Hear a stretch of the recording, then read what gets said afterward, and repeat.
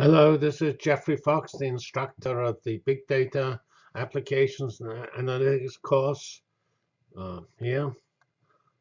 We are going through the introduction to the course, which consists of 5 lessons. This whole thing is 1 unit. This is the 4th lesson, which is going through the actual units of the course, telling you a little bit about each unit. And there are 3 lessons that go through the units. We just finished the first of those lessons, and now we're on the second of those lessons, doing roughly 1/3 of the units, presumably. Okay, so we discussed the last units we discussed were those for physics. After physics on the web page becomes use cases. I should note that I don't always set the viewing in the same order as they appear on the web page, but this description here is the order on the web pages. And we have this use case survey, which was done by NIST. I and many others helped NIST do this. And we collected 51 use cases. And that came from a process, so-called Big Data Public Working Group, which was a pretty interesting process done by volunteers in an open fashion. Because NIST only does open things. It's trying to do things of general value to industry and academia. I would say most of the people involved in this were from industry, with a sizable number from academia. There were various working groups, definition and taxonomies, in particular that defined what big data was, and we'll discuss that. The so-called reference architecture, which describes the setup of computing subsystems. A very effective group on security and privacy, and a somewhat difficult group because it was dealing with the future, the technology roadmap. And that one had trouble because it had to do with the future when even the current situation was still being defined. The work which described after that came from this subgroup, requirements and use cases, which I was one of the co-chairs of. Then those 51 use cases were divided into broad areas: government, commercial, defense or national security, healthcare and life sciences, medicine, biology, deep learning and social networks, so-called research ecosystem like accelerators. The astronomy and physics had lots of use cases. Environment, earth and polar science had lots of use cases.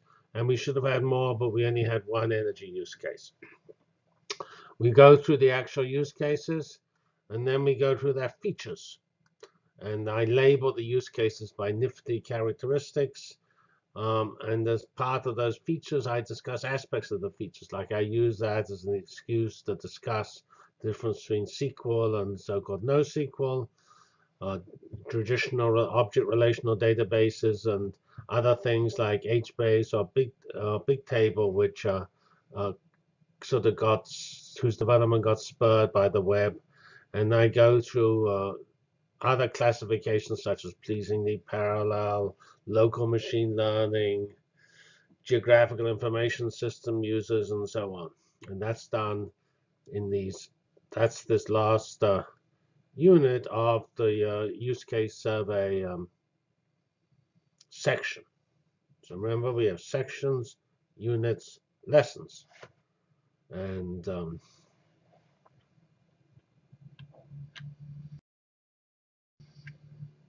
after that sort of pretty difficult, or at least robust section on use cases, because it's full of detail, which is not easy to cope with.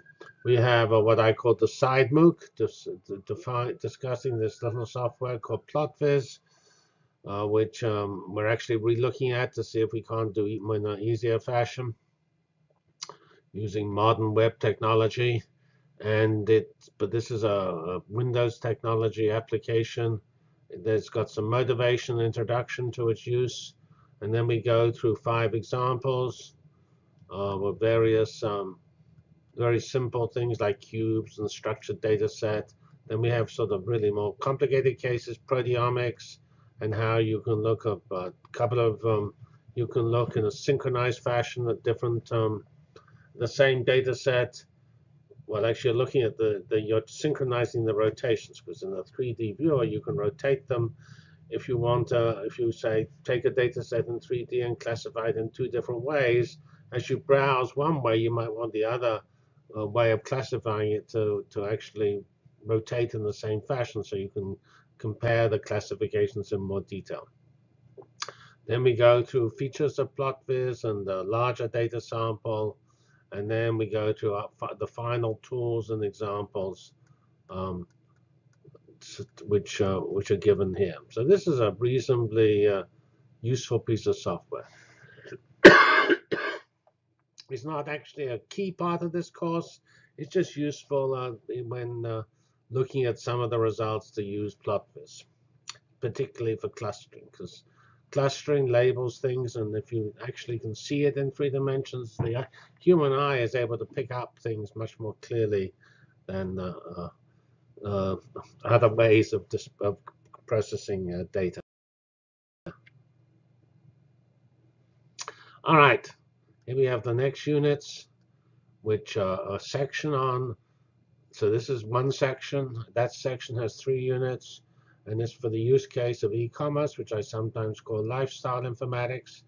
And it actually discusses in great detail recommender systems, which are key technology, so that when you're watching Netflix, it can give recommendations for what you want to look at, or when you're buying things online, that's a more common case probably.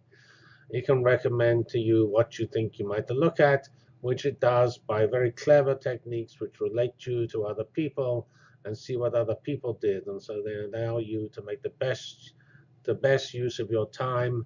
And I say this supports all these things like the so-called long tail, that it allows you to find difficult, not so common things, because you're near somebody else who found something rather uncommon to be very valuable. And we point out that all these things are optimization problems. And you could say most of the world is an optimization problem. And after that general discussion, we go through the general definition of what a recommender system is. We go through this nifty website called Kaggle, which hosts all sorts of competitions, including the famous Netflix competition. We give many examples of where recommender systems are used, which I say includes Netflix. Netflix has a bunch of slides about how they do what they do, and they have what they call consumer data science, which is what underlies Netflix. And then we have a recap of what a recommender system is, more examples. We formulate them in the so-called vector space model, and we actually discuss this. This is also in the motivation. We discuss how in these problems you take systems, map them into spaces, and then you look at distances, especially distances in that space. And some spaces are vector spaces and have scalar products, others don't. Then we have there are multiple recommender systems, so-called user-based, item-based, content-based. And collaborative filtering is a particular approach to recommender systems, but a very powerful, important approach. And they're built on k-nearest neighbor methods. And we also use this as an excuse for discussing high-dimensional spaces, because these things here are in the space which is of size equal to the number of items or equal to the number of users. And in each case, they're enormous, whether they're a billion or 10 million, I don't know, but they're big.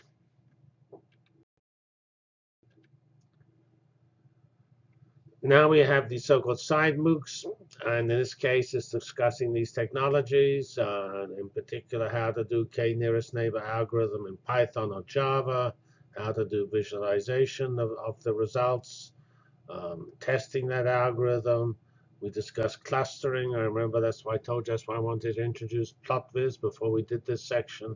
Clustering is a technique which is broadly used in lots of cases and effectively classifies the world into points that are near each other, because a cluster is a group of points that are near each other. Sometimes it's obvious what a cluster is because all the other points are far away. Other times it's just some sort of gray classification where there is no There's no dramatic difference. There's just a smooth variation, and you're just finding points near each other. So we look at clustering in the recommender system case, and then we discuss that in multiple clusters, more than 3. We look at the general aspects of clustering, including local optima, and we look at the generalization of heuristics in computer science algorithms. Heuristics are very important. They're methods which are not precise methods, but they're methods that actually work. So anything that works should be looked at thoughtfully. The next, now we move to a new section. That section has 4 units, 1 unit on parallel computing and 3 units on clouds. Parallel computing is a very old unit. It's about 30 years old. It describes the basic concept of decomposition, which underlies parallel computing.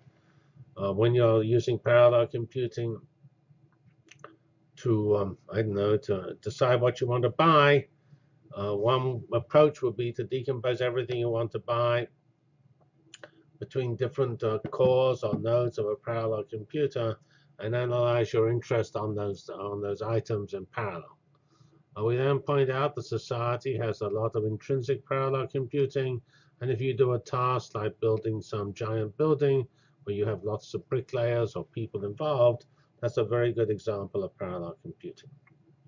So this is just this is not standard computer science, rather difficult introduction to parallel computing. This is a general, intuitive introduction to parallel computing.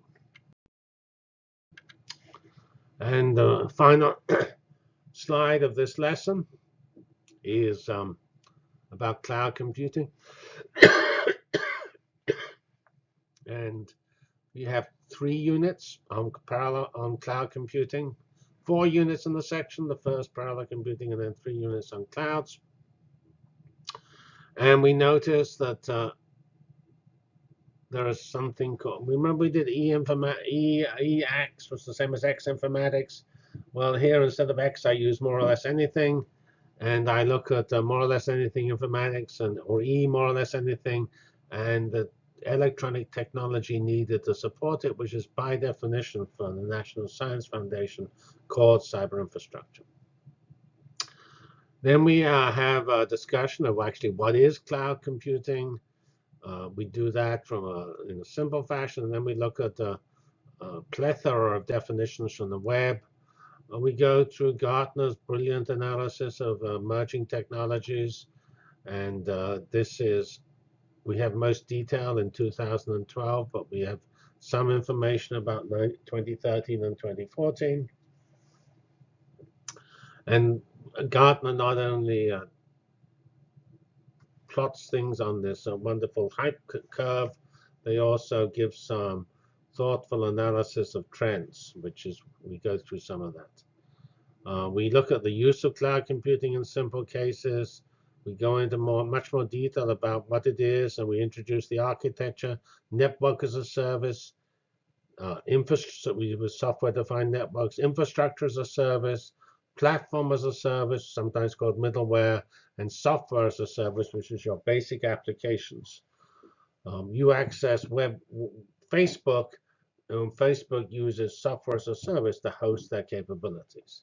Then we go into more detail about platform as a service, about data stored in the cloud and the implications of putting data in the cloud, because quite how you best share data is not so obvious, partly because when you have data and computers, in order to be efficient, you want the computing next to the data. And that runs counter to basic principles of virtualization, which tells you you don't know where anything is, and basic principles of sharing, which says that if you want to look at the data of one sort, it might be in one place, and data another sort could be in a different place, and they're not likely to be the same place. So as soon as you do any interdisciplinary work, you're very unlikely to get the computer and data co-located. We look at these various architectures, the key players in the industry, applications on clouds, critical remarks on security, which is important, but Still clouds can overcome it. Important comments on fault tolerance and why synchronization issues are hard in clouds.